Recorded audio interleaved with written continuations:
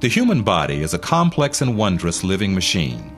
Like any machine, our bodies are composed of smaller parts that work together. The various tasks that are performed each day, such as breathing, eating and digesting food, and the movement of our blood, are performed by specialized structures known as organs. Examples of organs include the lungs, stomach, heart, and brain. All of these organs and other body parts like our skin and muscles are made of smaller living units called cells. Our lungs are a good example of how many cells work together to perform a specialized task. The cells in our lungs work together to allow us to take in oxygen from the air and get rid of waste products such as carbon dioxide.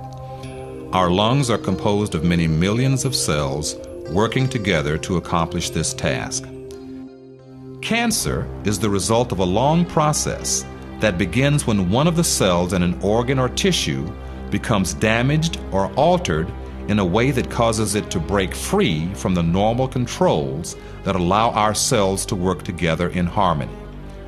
A group of misbehaving cells can cause the same kinds of problems in a body that a defective part would cause in any other type of machine. A normal cell will divide only when it receives a chemical signal telling it to do so. These signals are interpreted in the nucleus, and the cells reproduce their genetic information and divide into two identical daughter cells through a process called mitosis. Cancer cells do not obey this rule and will divide even if they do not receive appropriate signals. In addition to the signals that normal cells receive telling them to divide, they are also told when to stop dividing. This prevents too many cells from being made. In fact, the cell division process is a highly ordered process. This is a critical issue in cancer because cancer cells do not obey or require normal signals for division. This can lead to the formation of a mass of cells that piles up and may form a tumor. Also different from normal cells is the ability of cancer cells to continue dividing indefinitely.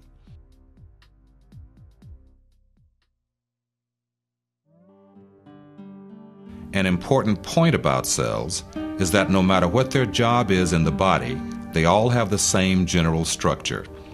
The cells that make up our lungs, heart, or brain are all similar in their overall appearance, even though their jobs are quite different.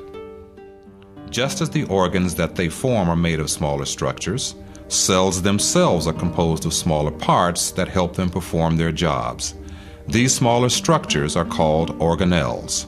Of particular importance in cancer is the organelle known as the nucleus. The nucleus can be thought of as the brains of a cell. It contains the information that acts as the blueprint for each and every one of us, just as a manual would contain instructions to assemble a chair. Specifically, this information is contained within the chromosomes that reside in the nucleus. Individual units of information are called genes.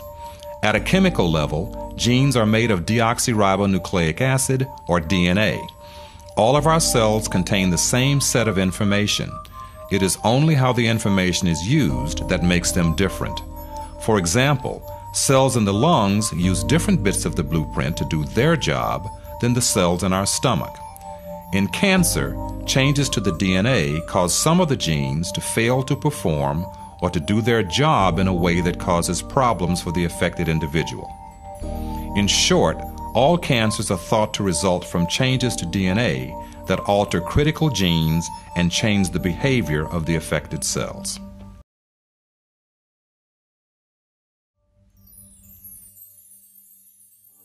If a change occurs to the nucleotide sequence, it is like having the letters of a word changed.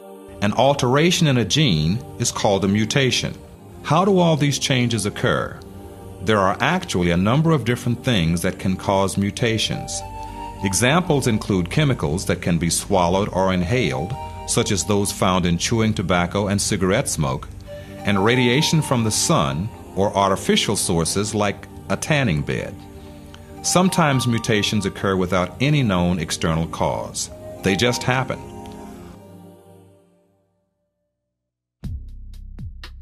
Certain genes make products that lead cells to reproduce. This would be equivalent to the gasoline system in cars.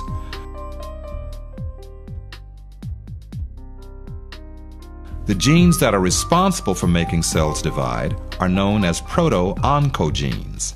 Changes in these normal genes lead to the production of oncogenes. The result may be cells that divide in the absence of proper signals. It is the equivalent of a gas pedal that is stuck in the on position, making a car go even when no foot is pushing down.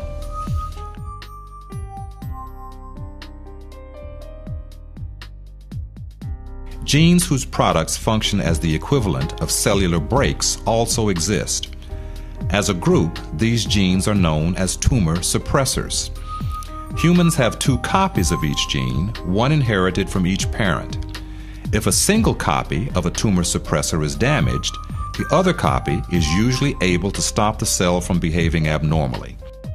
This would be like losing either the front or rear brakes of a car. The car may be damaged, but would still be able to stop. But if the second set of brakes is damaged as well, the car would not be able to stop, just as the cell would not be able to stop dividing if both copies of the tumor suppressor genes are damaged.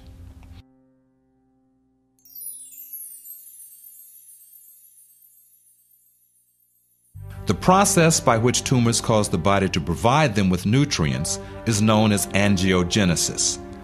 Like the hungry plant in the Little Shop of Horrors, a growing tumor sends out signals that essentially say, "Feed me." The messages from the tumors cause nearby blood vessels to send over new extensions that deliver food and oxygen. Importantly, the blood vessels also serve as a passageway for the movement of tumor cells to neighboring and distant parts of the body. Spread of tumors to distant locations is of great importance in cancer. About 90% of the deaths due to cancer involve tumors that have spread around the body. The movement of tumor cells to other parts of the body is known as metastasis. Metastasis is a complex process during which cancer cells break off of the original or primary tumor and move through the body to form tumors at new locations. From the point of view of a cancer cell, this is a dangerous and often unsuccessful process. A trip through the body is full of hazards that cause the death of most cells that begin the journey, even tough cancer cells. To begin the process, individual cells must break away from the tumor and invade nearby vessels. The cells crawl along the surface of other cells and the fibrous, stringy structure surrounding them, and then force their way in. Shown here is the invasion of the blood supply. Once inside a blood vessel, the cancer cells may perish from a variety of causes. Some cells die simply because they are unable to survive floating around in the bloodstream. Others may become damaged and die when they squeeze through tight spaces or bump into the walls of the blood vessels. Still, other migrating cells may be recognized and destroyed by cells of the immune system.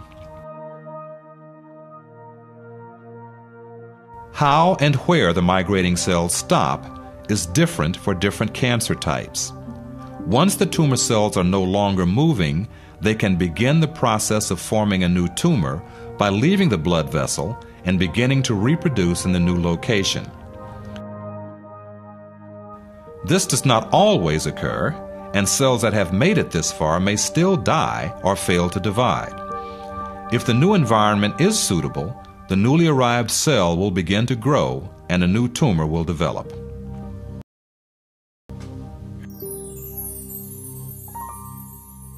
One way that the development of cancer is prevented is via the death of defective cells. A cell that becomes mutated or damaged will first attempt to repair the damage. If that is not possible, the cells will commit the cellular version of suicide. An orderly process called apoptosis leads to the breakdown of key cell parts and the death of the cell. cancer cells lose this critical capability and will continue to divide. This can lead to the accumulation of cells that can become more and more abnormal.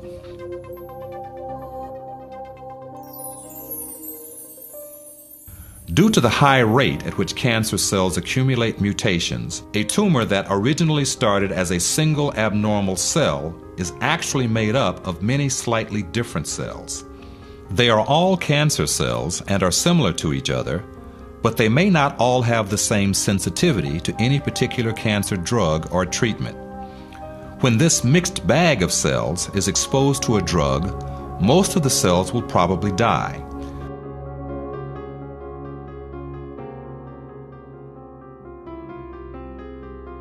Those cancer cells that are resistant to the treatment may reproduce to reform a new tumor. Importantly, this new tumor will be unlikely to respond to the same treatment. Their mutations make them invulnerable to that drug.